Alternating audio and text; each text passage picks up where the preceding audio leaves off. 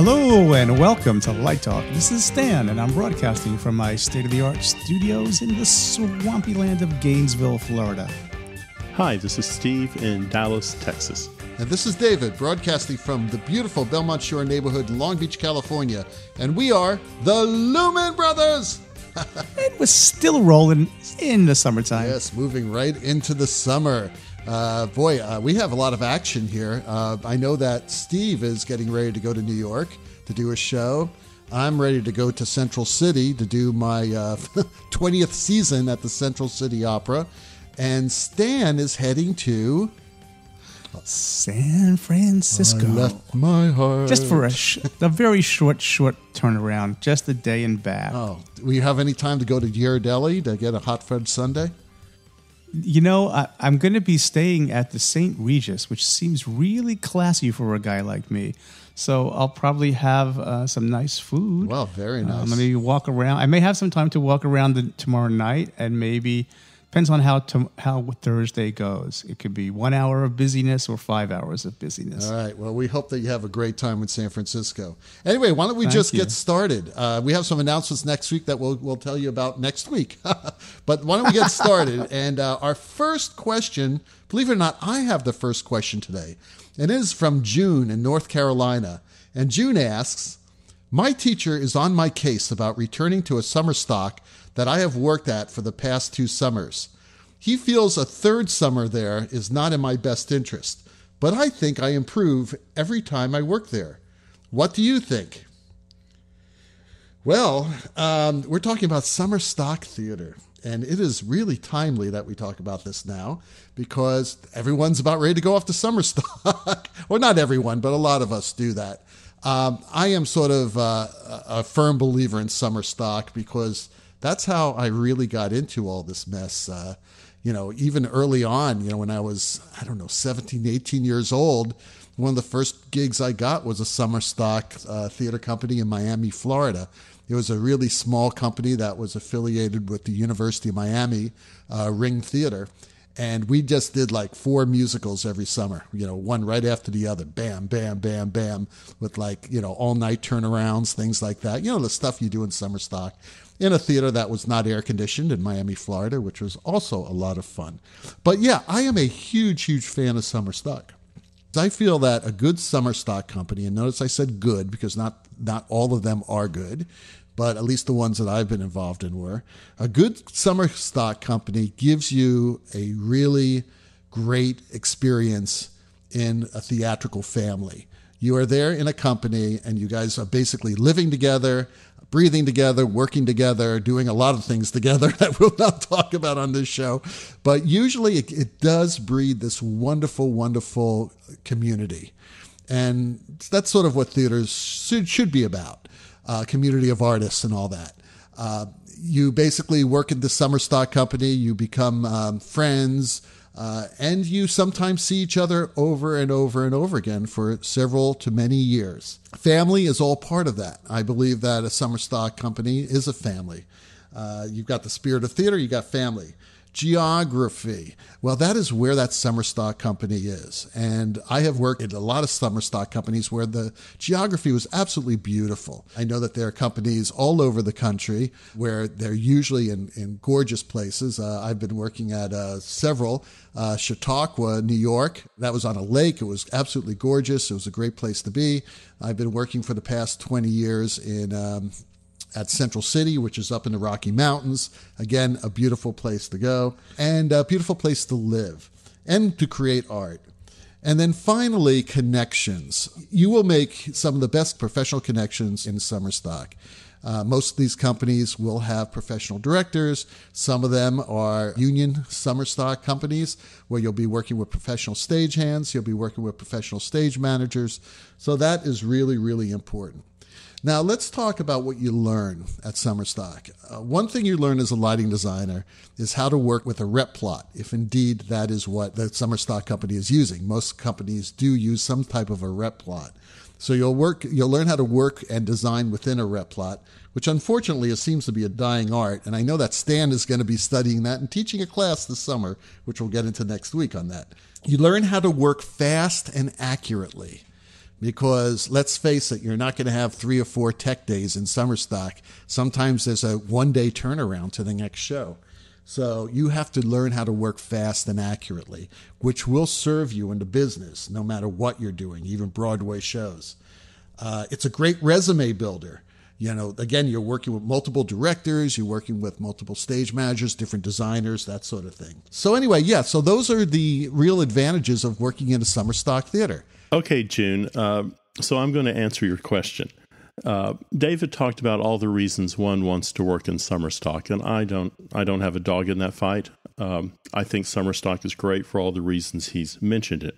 But your question is, I have worked for the past 2 summers in a particular summer stock theater. My teacher thinks it's not in my best interest to return there. I agree with your teacher. You've been at this one summer stock theater for 2 seasons. Find another theater. Go make new contacts. Go have new experiences. For example, one could argue that the Glimmerglass Opera Company is a summer stock theater.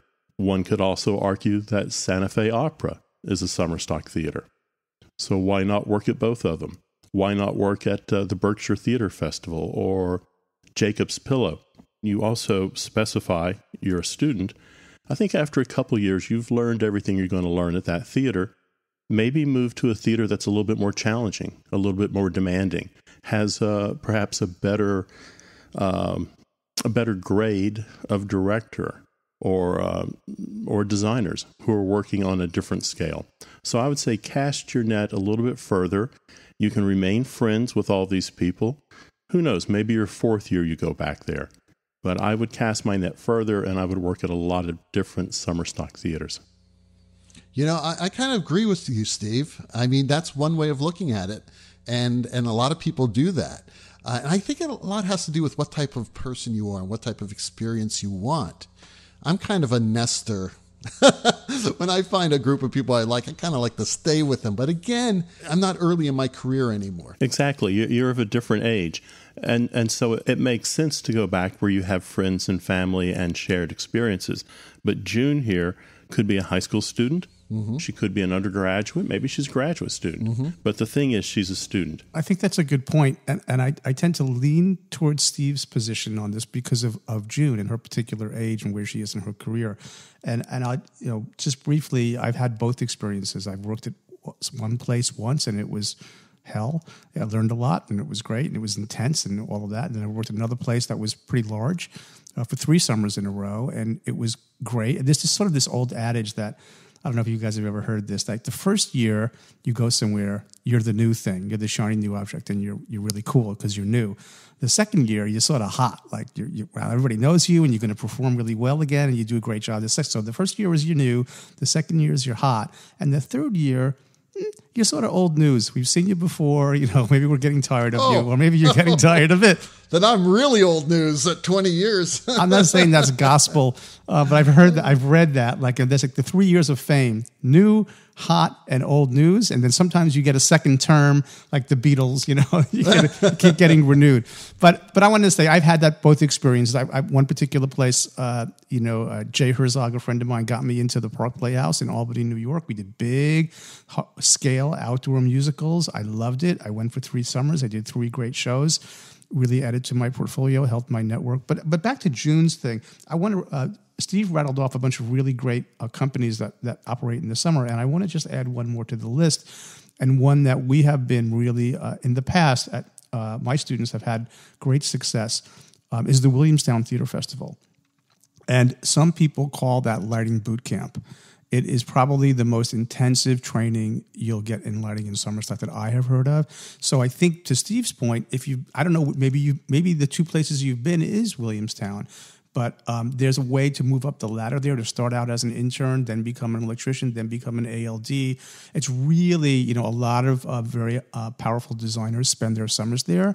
And then relationships can get built like Glimmerglass, like Santa Fe. I agree with that. So I think I'll throw that out there as Williamstown. If you're ready to move on to another one, that's not to say that 3 years in one place hurts. It can be comfortable, but you're still learning from there. I think it's your value system, June, in terms of what you want to do. There's a lot of options out there, but I would encourage you, if you're serious about lighting, in particular, and depending on where you're at in your career, take a look and see if you can get your foot in the door at Williamstown. I think for lighting, it really is lighting boot camp. Yeah, and there is a difference between like what people think of summer stock and these big music festivals like Santa Fe, and Glimmerglass and Central City and places like that. There are different levels of theater of professionalism there. And if you can get into one of the major companies, Stan was talking about lighting boot camp. You could say that about Santa Fe too, but you're going to be working with the best people in the world. And that's pretty damn cool. And you'll be working with great technology. But if you're working at a little playhouse, down the street, then I moved, toward what Steve was saying. You got to get out and start doing really big companies. I mean, again, I started out in a very small community summer stock company, but then I quickly moved up, to like Dallas Shakespeare Festival and then to Chautauqua and other places. So I think that's really, something important to remember, is that not every summer stock is the same. And also depends if it's a union crew or not, because you can't do 24-hour turnarounds with the union crew. So, that's one of the ways the Met does it, 3 8-hour shifts. Yeah, different shifts, exactly. Right, but not all companies do that. I do want to add something to your point, David, about the larger companies. It seems that if you've got sort of a good foundation level of skills, which sounds like June would have after 2 years at one summer stock, you're working pretty cheap and you're young and you're not going to get a lot of compensation. So what I tell my students is, if you're going to sort of,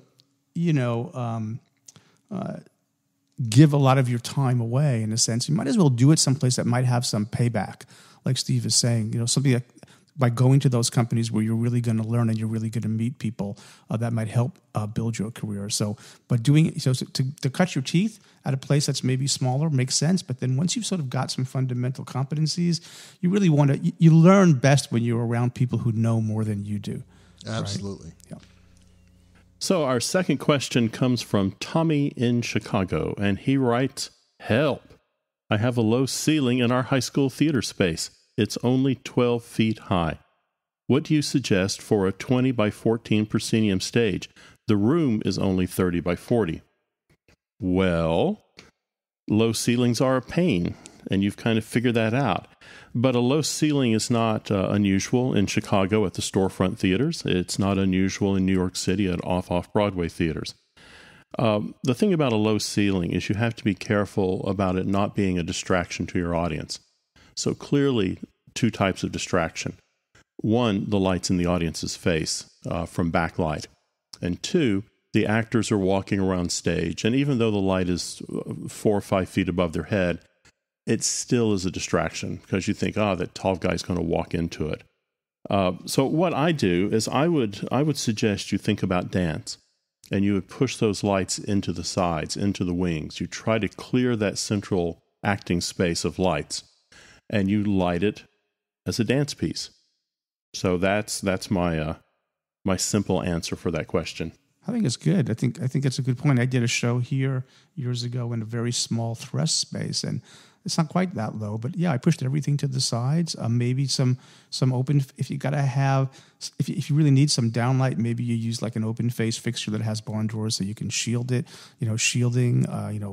Barn doors, top hats, wide angle lenses, wash fixtures, and yeah, I agree with Steve's idea. Push it to the sides. High side light, low side light. It depends on whether he has. We don't know if he has wings that he can push light into across the stage or not. But yeah, it can be handled. Yeah, and it's funny. I'm just going to mention a technique that I teach for open stage lighting. That's really important when you're dealing with low ceilings, or even with in a theater where you can see the lighting fixtures.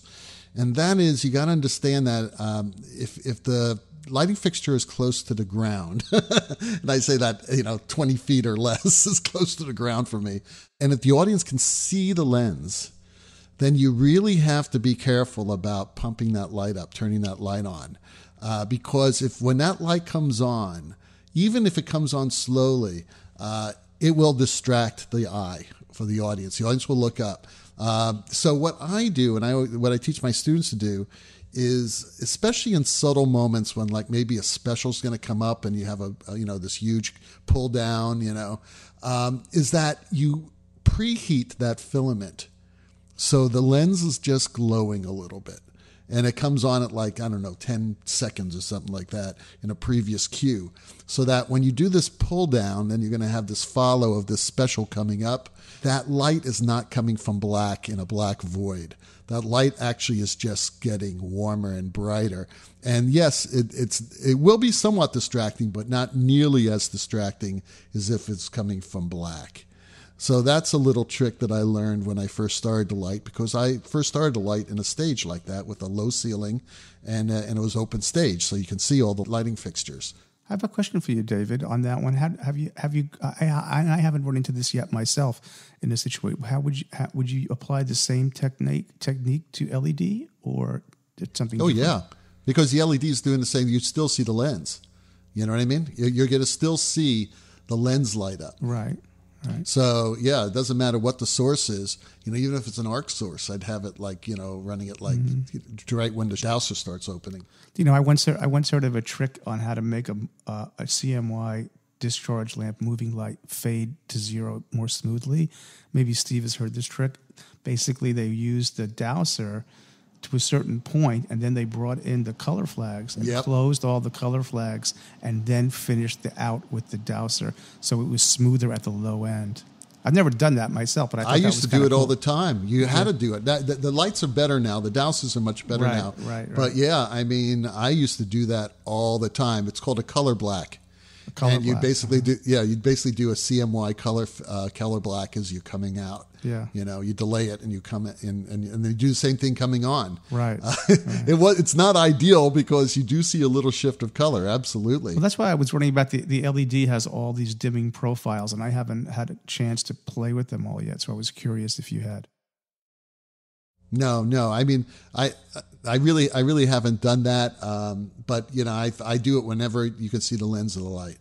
It's a totally different situation because it's what's happening around you in contrast. Well, it looks like I have the next question from someone named Russell in Georgia. And he wants to know, does it matter to you where you start your focus? Do you start downstage or upstage? Well, depends. It depends, but I'll just throw a couple of scenarios out.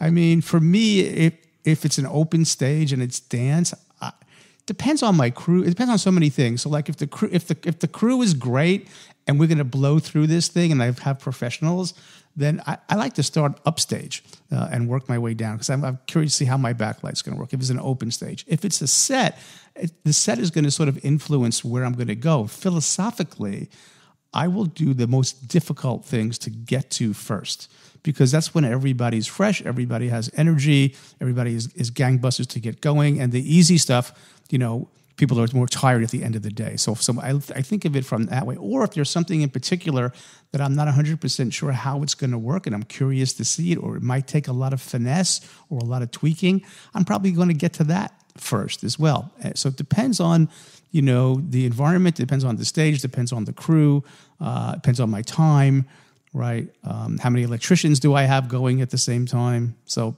but if I had to choose how I would like to do it, I like to start upstage and work my way down and do front light last. But that's just me. Yeah. Okay. It also depends on if they're installing the set. And where they're installing the set. And you guys may be laughing, but it's true. No, it's true, absolutely. It doesn't matter how much time you have, although it kind of does, but you never have enough time. Let's just face it. That's true. And you want to be spending your time at the table lighting the show and not focusing. Right. So you want to get the focus done as fast and as efficiently and as precisely as possible. And if they need the stage upstage, to finish building the set, and then you've got the downstage stuff, you work downstage. Yeah, if they're working downstage and you finished upstage, or you can get stuff done, you can, something that I learned a trick, from Neil and And Ken is that and Gilbert for that matter, sometimes you don't have drops up yet, but you know where they're going to fall. Well, you bring the pipe in and you lay down a line of tape and you cut off of that tape. You just do things that, that will efficiently make your focus go faster. Personally, I hate front light. I agree with Stan. I think front light is really boring. It has to be focused because a lot of times I use it. So I always like to leave that to last. I really don't care about where on stage I start to focus as long as it's efficient and I can get as much done, in the shortest amount of time. What do you think, Steve? Well, if I'm doing something like dance, I do overheads, front of house, and then booms last. But typically I ask the production electrician where he wants to start. It doesn't matter to me. So it's really important to have a plan, and talk to your assistant and talk to your production electrician and your TD of what your plan is. And you plan out, because the TD can say, well, I really need upstage for at least the first 2 hours.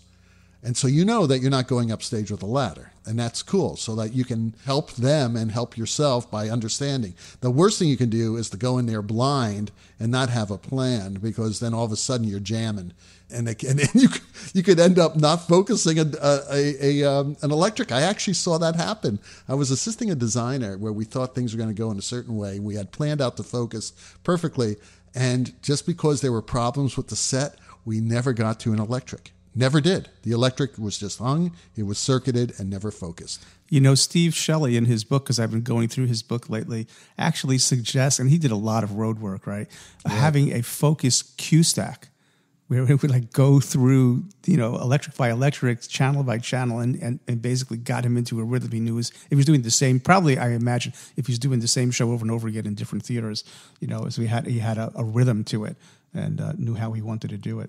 You are listening to Light Talk, and our sponsor today is Mock Java Software. Meet Alex, the operations manual reader. Are you frustrated that you don't quite understand some of the fancy gear you own? Are there not enough young people born after 1990 around to help you program that old VCR, the answering machine, or the newest lighting desk? Do you find yourself throwing up your hands saying, this worked last week, now nada, dead as a doornail? Then you need Alex, the operations manual reader. Have the most important manuals read to you anywhere while doing anything. Perfect for multitasking wherever you might be. Don't just keep pushing different buttons to see what works. Are you tired of being embarrassed by teenagers who understand your technology better than you? Then you need Alex, the operations manual reader. Earbuds and you fill your brain with chapters of knowledge effortlessly.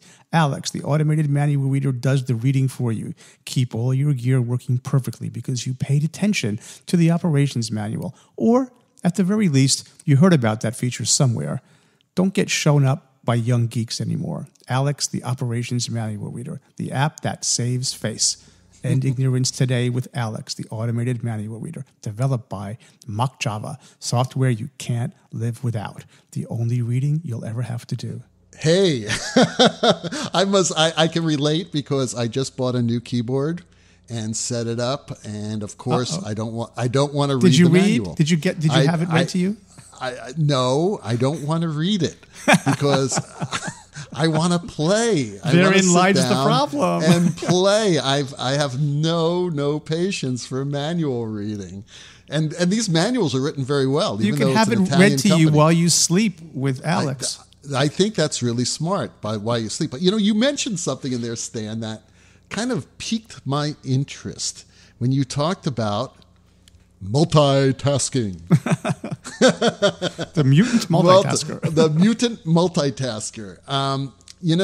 I've been doing a lot of studies on this over the past 15 years because it drives me absolutely crazy when I see people, quote, multitasking, unquote, thinking that they can actually do 2 things, 3 things, 4 things at once. And of course, the 3 of us are professors, so we have witnessed many of our students doing this. And now I'm going to talk very generally here, so please no one take offense.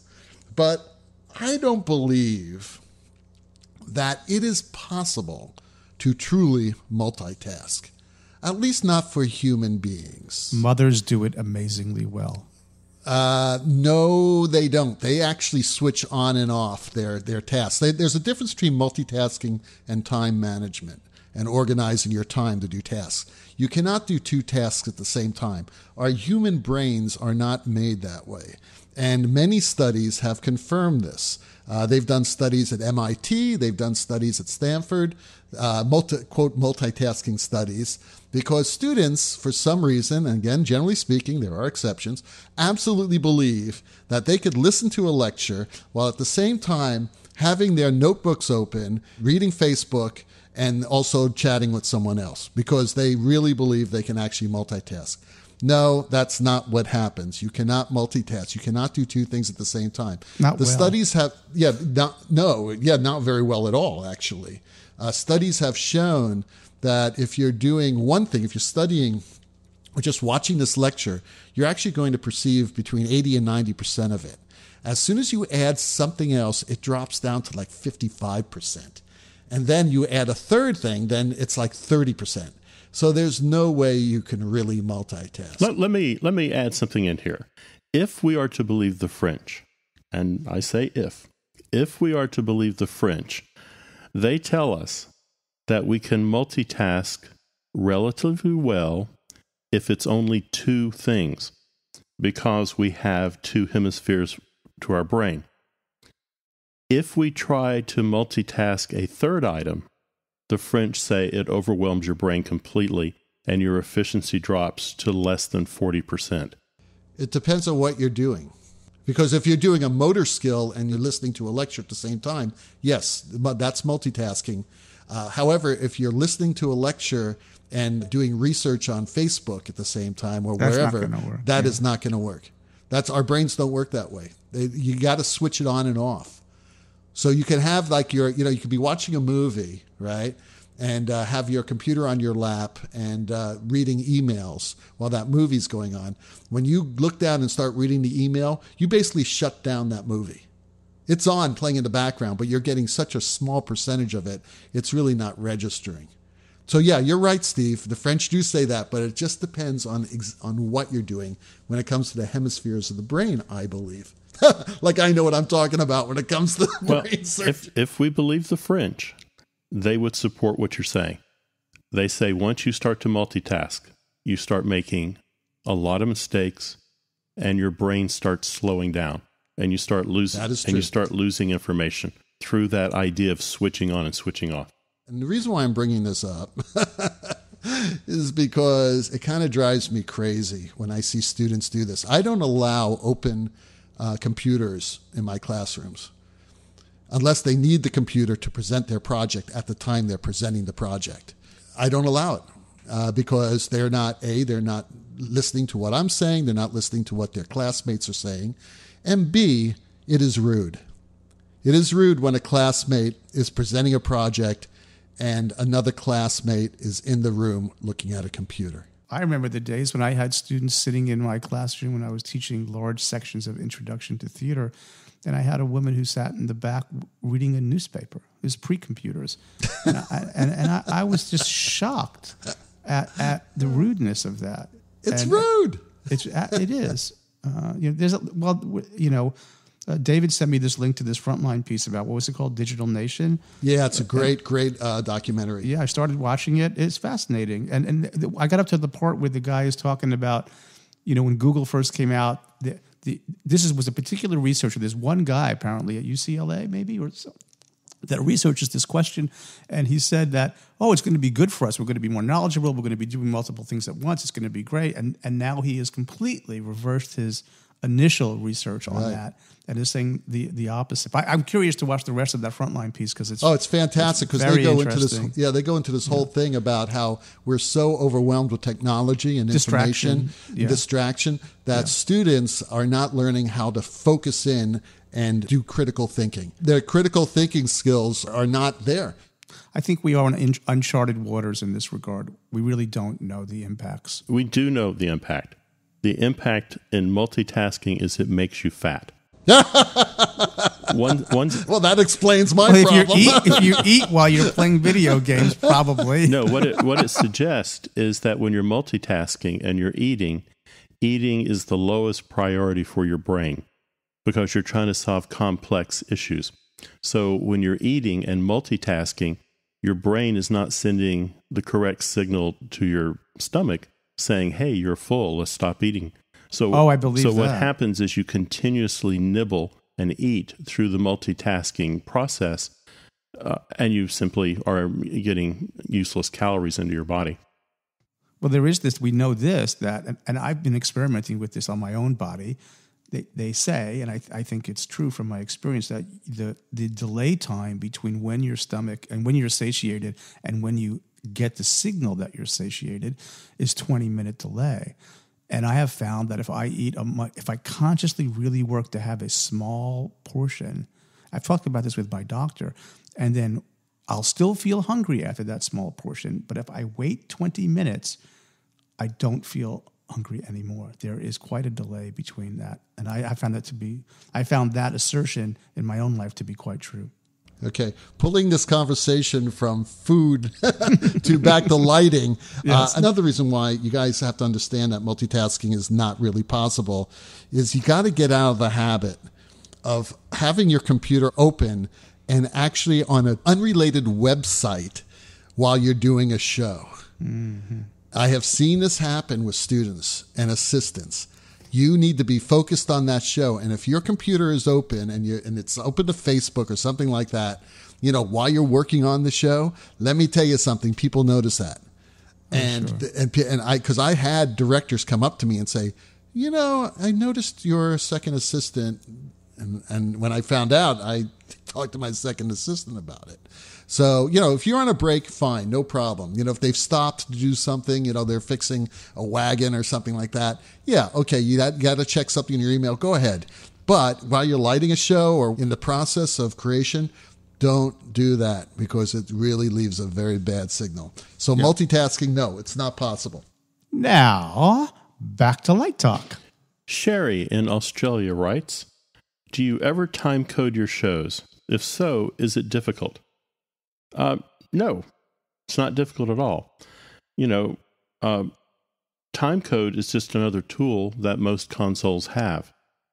You simply use a SMPTE signal or MIDI, and you take that information and you teach your console. Sometimes there's a learn button, and you just sync your cues to that track. If you want to experiment with time code, what I would recommend is that you find yourself, the next time you're doing a short dance piece that's 3 to 5 minutes, just go ahead and time code that thing and see how easy it is to do. I mean, in rock and roll shows, time code is starting and stopping all the time. It can get you through a really difficult sequence of cues and have the same thing happen night after night after night.